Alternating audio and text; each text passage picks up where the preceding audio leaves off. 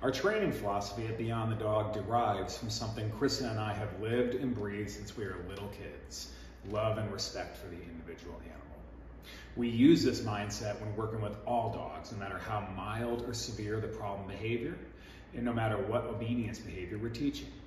We look beyond the problem behavior to see why the dog is engaging in the behavior. Using positive reinforcement techniques, we teach dogs what is expected of them and execute methods to reduce or eliminate problem behavior. We firmly believe in building both a personal and a working relationship with the dog we're training. We make sure the dog is having fun during the process.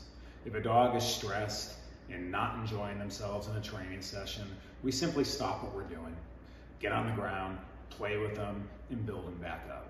If a dog is stressed, they're not going to be successful in a training session. We incorporate science to reach behavior change with each individual dog.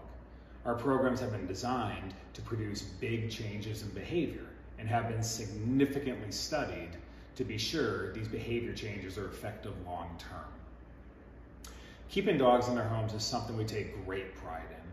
There is little that is more sad to me than the thought of a dog being removed from their home, all the stress they must be going through because of something completely preventable. Keeping these dogs where they belong in their homes couldn't be any more fulfilling. Dogs are our lives, and they have been since we both could remember. We love being able to positively impact both dogs and the wonderful people who consider them family.